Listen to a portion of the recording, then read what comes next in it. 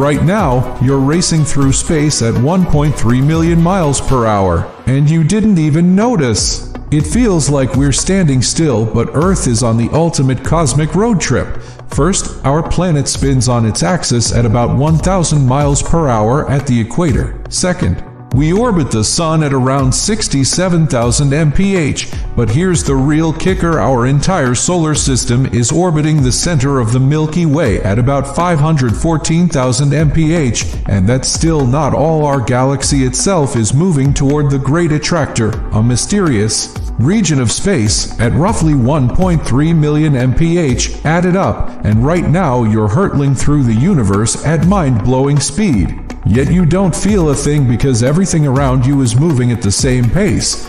We're not just floating in space, we're flying through it. Follow for more space-shattering facts and tell us, where do you think the universe is taking us?